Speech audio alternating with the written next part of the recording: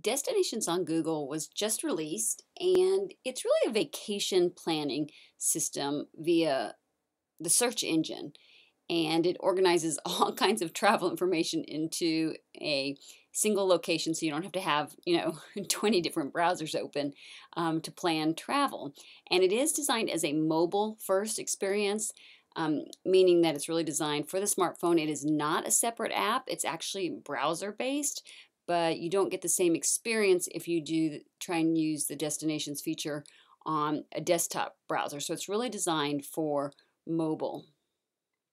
So I'm going to put in Europe destinations and in the browser on my mobile device, tap search, and what I get is some options here for Europe destinations.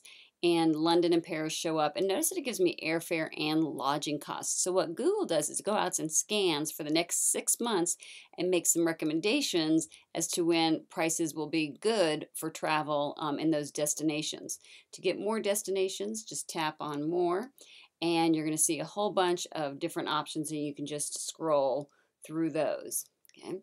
And you can always filter your search results by interest, date, and price. And it's very easy. It just takes a couple of taps. You can change your dates. You can put exact dates. You can also filter by interest, such as hiking, architecture, beach, and so forth. And then you can also filter by price. So you can say whatever price, or slide this up and down to see what the pricing is going to be. If you're interested in a specific location, then you just tap on it. So I'm going to tap on London.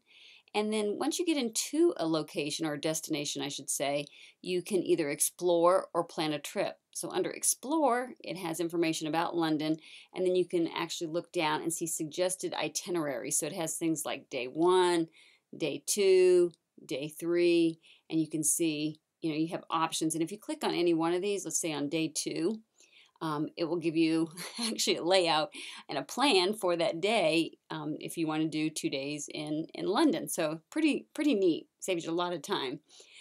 Underneath that, it also lists top sites. And if you want to plan a trip, what the estimated price would be. These are suggested for a good value, this date range. Of course, you can change your date. And then it also tells you when there's peak travel, and what the weather is going to be, and then supporting videos that come from a variety of sources like YouTube and travel sites and things like that.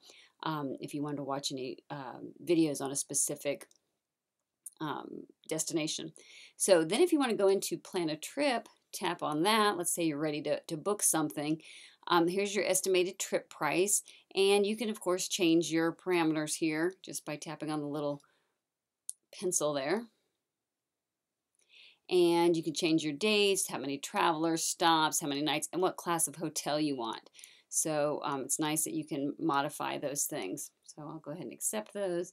And then I love this feature, which is a graph that shows you the trending price over the next 6 months, whether or not it's going to likely increase or decrease. And so if I scroll through here, I'm just swiping to the left, you can see that during the summer months, it actually starts getting higher, June, and I'll keep filling in. Okay. And shows you where the price is going to be for those months. And so it's filling in here, and this actually goes out as far as 6 months as it gathers the pricing. So you can see what the trending is for pricing, so I love that.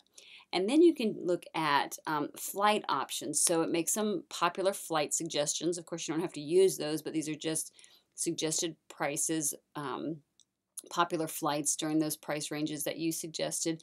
And if you want to book something, now Google doesn't actually take your money as a travel agency. What it does is if you're interested in one of these flights and what you've selected, just tap on it, whether it be Delta or United or American, and you tap on it and it actually launches the airline's website, and you can actually book directly through the airline. And same thing with hotels. So we're looking here at various hotels. We can scroll through them. These are, some suggestions what the pricing would be. And again, you can tap on it and book it directly through the hotel, or maybe the pricing is from a travel agency. You could also book it through them. So you don't actually book a flight directly with Google as a travel agent. You actually, it kind of gives you all this information, filters it out for you, gives you great suggestions, and then you can book with the individual